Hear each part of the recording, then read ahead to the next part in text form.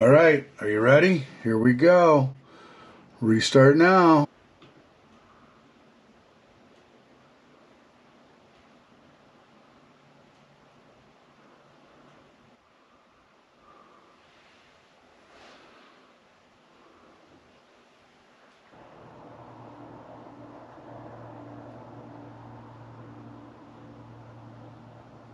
What the heck?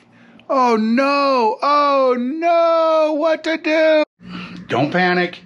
Just let it do its thing. I almost did a hard restart on this thing, but it's doing it. It's doing it. 8 minutes. 8 minutes. And it's updating.